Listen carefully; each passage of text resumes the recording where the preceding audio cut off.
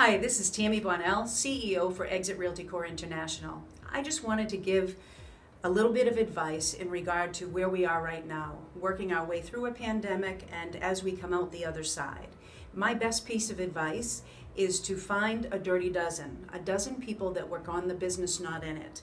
Appraisers, home inspectors, insurance companies, mortgage companies, even people from the planning board or municipalities, people that work on the real estate industry, not in it, so they can educate you on all the changes coming down the pike in each of their fields that are going to impact purchases and are going to impact improvements and are going to impact people specifically living in homes today.